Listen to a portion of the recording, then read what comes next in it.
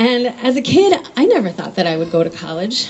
And as a young mother, I had no idea how I would survive and how I would make it. And now I work as a higher education leader, and I oversee multiple academic programs for adult college students.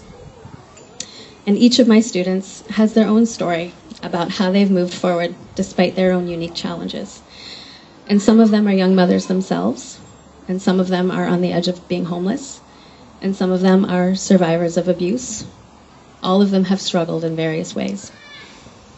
So when I think about why I have decided to embark on this journey, and why this is my time to wage my campaign for state senate, I think about all of them. I think about the young mother who sleeps in her car, whose kids are staying with her friend while she tries to get through college. I think about a child who has asthma or migraines or leukemia because of the toxins that we put in our soil and our air and our water. I think of a small business owner who's struggling to hire employees because public transportation can't get them there. I think of the refugees from places near and far, escaping violence, natural disasters, or poverty. I'm running for state senate to be a strong, progressive voice for Western Massachusetts.